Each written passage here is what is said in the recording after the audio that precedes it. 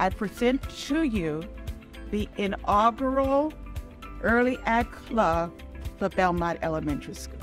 The Rotary is an organization that gives back. The club here at Belmont is called the Early Ed Club, the first one in the district here in Northern Virginia, and it's really getting the youngsters involved with responsibility, credibility, learning to share, giving back to the community. We're doing community service because it helps the community and it makes it better for nature. Today, we're spreading mulch. We're just spreading the mulch where you can plant stuff. And there's some people outside collecting trash. I really enjoy volunteering and I thought it could be fun.